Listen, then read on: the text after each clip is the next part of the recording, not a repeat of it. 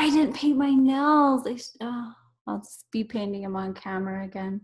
I should count and keep track of how many times they like paint my nails on camera because you can't see it unless you. And go back and look at my face because I know you're doing it, and I'm like I know what you're doing. Jenny, I know what you're doing. Time-saving tips on this week's episode with your hosts, AnDrea Pettingill at Shine with Drea and JennyAHansen at JennyAHansen. Hello, you are watching this week's episode of Beauties Talking Business with your hosts, JennyAHansen and AnDrea Pettingill. And we are here this week. We are going to give you some of our top time saver techniques and tricks when it comes to saving time in the salon. So time is way important to me, and efficiency is so important. And with anybody, don't you think? Time is money. Time is money. And everybody in the salon knows that, you really want to make sure you are on top of your game. Yes, absolutely.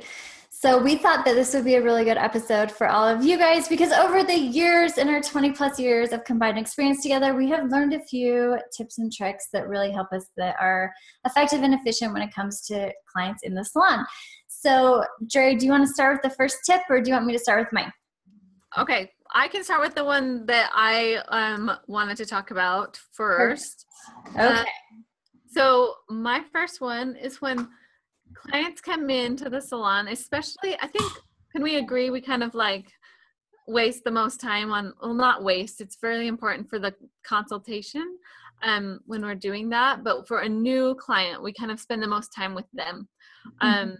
But something that I was realizing when I look back at time and making sure that I'm on time, something that I do with my clients is even when they're new clients, as soon as I come in and sit down, like I ask them what's the basic thing that we're doing. So whether it's a manicure, acrylic set or gel set, like I know basically what we're doing and I start working on them while we have the consultation because the prep work can be done without those major decisions being made yet. Instead of sitting there and pulling colors for them and like, just not holding their hand and working on their nails and getting them all the way prepped. So during that time, you can be making those color choices. And so my tip is always be working. Yeah, that's huge. I love that. I'm actually going to start using that one because I feel like I'm like always trying to give my undivided attention. And so I'll get lost in that and lose track of time. So I'm like the complete opposite. It's easy for that to happen. It's so easy for that to happen. And so one of my big tips though is actually to pull colors for them, but a little bit differently. So I'll be having a conversation with them. We'll be in our consultation, talking, deciding what we're doing. Maybe I'll be prepping, maybe not. I don't know. I'm going to start doing that. But I'll have that conversation of, what do you have in mind today? I know our service. And also, okay, what colors, if I know they want a color, what color are you feeling more pulled to? Do you like brights, reds, pinks, neutrals, or darks? And then it gives them some categories to think of. And then they're like, well, I usually like neutral, really neutral colors. And so I start to get a sense of what color they want. And then when it comes time for that color application, or sometimes if I feel them getting kind of antsy, like they need to have their color picked out early, then I'll get up and I will pull like 3 colors and see, oh, do you like, this? Let's say they said that they love reds. Oh, this red's a little more purple. This one's more blue based. This one's a little more orange based. Comparing it to their skin tone, letting them see what looks good. And if they like it, then they're like, oh, yep, that's the one. That's it. I love it. And we move on versus handing them like a stack of swatches to choose from or come look at all my product because then they can get lost. Some of them can get lost in that for like 10 minutes. Yeah. That's what I was going to say was like, it's so overwhelming for some people and you kind of get to know the clients that can't make decisions and which ones get totally overwhelmed with all your choices. I mean, look at this. I have like tons of colors. Yes. I have many choices. My clients always tell me that. They're like, wow, like I've never seen anyone with this many like choices before. I'm like, yeah. So you gotta have to narrow it down for them. But so that's why I love that. It made me think of, I've seen people before where they'll make it really easy for them to grab their basket of reds or their basket of like certain colors or warm colors, or have the seasonal colors already placed out in front of your clients so that they know that these are the ones that everyone's wanting right now, so that it's really easy for you to keep prepping them. And maybe you just have to stop, open a drawer, pull out that popular basket, and then get back to prep. Because within your arm's reach, you can make things really easy. Like I started doing getting all of my stuff on my rings. Yes. So I don't have to but they're categorized. Pull all the colors down, right?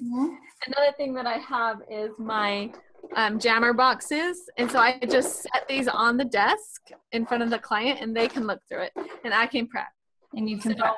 Making it easy for yourself to grab and give instead of like stopping your work is like really huge to me. So they're making that decision. Yes. And like that would be another really good one too. Like if I had swatches for all of my colors, I probably would do something similar in the sense of, oh, you're more pulled towards neutrals. Well, here are all my neutrals. And so then it's like they have just that category to make a decision from, and versus everything that you have, you know? So yeah, that's one of my tips. Do you have another tip? So I think we were going to talk about the way that you are doing the service, because this is something that I learned from a Need for Speed class that I took a long time ago. I can't remember when. But there's so many times when we're just being perfectionists, and we could be more efficient with like an acrylic pink and white, for example. We kind of go through with filing. We could be all over the place instead of being really efficient and being like, do all the upper arch. Okay, that's done. Do all the free edge part when you're filing it down. That's done. Go around the cuticle area, bring that down to match. That's done. Do you know what I mean? So you have all these systems that you do in place in that order so that you have it just like second nature instead of jumping around. Then you go back to that nail and you shorten it again, right? Absolutely. So yeah, because then it becomes so automatic. Like you're saying, you don't even have to think about it. It just goes. And this is something that as a new nail technician, especially for me starting out, as I would find that I would do some of the same things multiple times. So maybe I would go through with like swiping or dehydrating the nail plate, and then like go to do something else and then end up dehydrating it again and then not even realize it. Or sometimes I would catch myself when I was first starting my business was filing the regrowth like a length off, and then prepping the nail and then filling it. And then after the fill, of course, you're going in with your finish filing. Then I'm back there filing to the finish filing and getting the length in a second time, which was just a waste of time. So pay attention to those little things that you might be doing more than once that aren't necessarily needed. Yeah. And that'll be a huge time saver. One thing I love when I learned the way that to do glitter toes with manicure, and you can't do this with shellac, I don't know, because one thing that I like to do is I'll paint the base color and I'll press in the glitter, and then I'll top coat it. And then after they're all done and wiped and everything, then I'll file the free edge. So I haven't touched the free edge at all. Like their nails are long. Sometimes if they're way too long, their toenails, I'll clip their toenails, just clip them really fast and just leave it like raw like that. And then and I can get, glitter toes done in like 15 minutes. So I'm like, that really like helped me not to like worry about filing it. And then when it's done, worrying about filing it again, because the glitter will be pokey and you want to file it so the pokies aren't like bugging their toes. Yeah, no, you couldn't do that with shellac because it would lift up. So that's really cool. So if you're using like a gel for glitter, it's a hard gel, more of a hard gel thing. Yeah. Yes. Yeah. So that really helped me to get my glitter toes just like totally Just Disaster. bust it out. Bust it out. Yes. And then do you have another tip, or was that pretty much all of our main ones? So another one that we talked about. Yeah. Oh, wait. I just remembered one more. Yeah. That's probably the one I was going to say. Go ahead. Yeah. So while I'm on the phone booking an appointment with someone, or if you have a system online that books appointments, you can have a little note section. And I like to ask, is this for a special occasion? Because if it is, a wedding or a shower or something coming up, then you know that yes, it is for an occasion. And if it is for an occasion, if there's like a certain picture or an idea of nail art that they want, whether occasion or not, but if you know what you're getting into before you start this service, that can save on a lot of time. And if you know they want nail art, you can ask them to send in a picture, or if they're going to a wedding, you can ask them to bring in like their dress or an accessory that they really like. And then that can save time in that sense too, because they already know what they want. They've brought you a photo, and so you know exactly what you're doing, or they've brought in, a piece, their dress, and so you know exactly what color you're trying to match, and that saves a ton of time too, versus trying to explain what it is they want. Yeah, I love it. So good. I was thinking as you were saying that when I was taking a Need for Speed class, doing the nails in front of Amanda Dodge was the one helping me. She was able to see, oh, look at that. You're doing it like that. Maybe do it like this. And I was like, whoa, that blows my mind. And so I was thinking, like, if any of you watching this, maybe you're a new nail tech, new to your process. I know my apprentice is learning pedicures, and I keep having to remind her the order I do it. And then she'll like change the order. I'll be like, did you do that foot? Okay, do the other foot. And it's repetition. It's getting it down. So I just wanted to invite any of you to comment and send us your step-by-steps of what you're doing, because there might be a step that isn't necessary, or you're repeating it, and maybe even writing it out to send it in to us might like trigger something in you to be like, oh, I don't have to do that. And it might help you to change your system or something. Yeah. We're here to help out, and we want to know what you guys are struggling with. So let us know.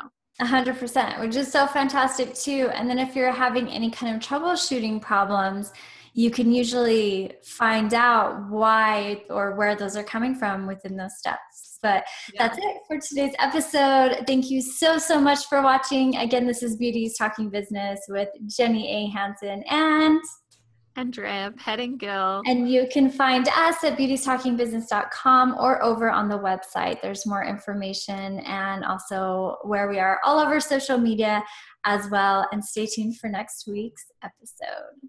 Thanks for watching. Bye. We hope you loved this episode of Time Saving Tips with your host, AnDrea Pettingill at Shine with Drea, and JennyAHansen at JennyAHansen. Please head over to our Facebook group and give us a like and subscribe if you have not yet already. Thanks for watching. Till next week. Bye.